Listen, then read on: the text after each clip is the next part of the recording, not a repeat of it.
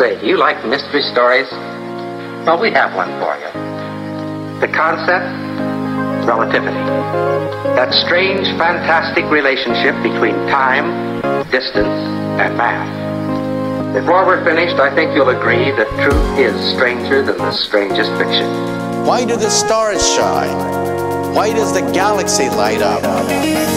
E=mc².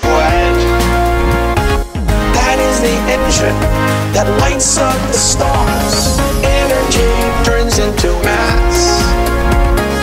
E=mc². That is the secret of the stars.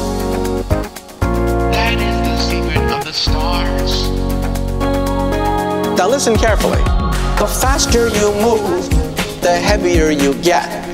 The energy of motion turns into m, your mass. Energy of motion. Energy equals mass times the speed of light squared. An awful lot of energy for a tiny amount of mass. Light travels at the same speed, no matter how you look at it. No matter how I move relative to you, light travels at the same speed. No matter who is doing the measurement, and no matter what direction you are moving, the speed of light is the same. The speed of light is the same, no matter what direction or how fast. As you travel faster, time slows down. Everything slows down. Time slows down when your time passes at a different rate. Clocks run slow. It's a monumental shift in how we see the world. The beauty, the majesty, the power of the universe into a single equation. E=mc². That is the engine that lights up the stars. Energy turns into mass. E=mc².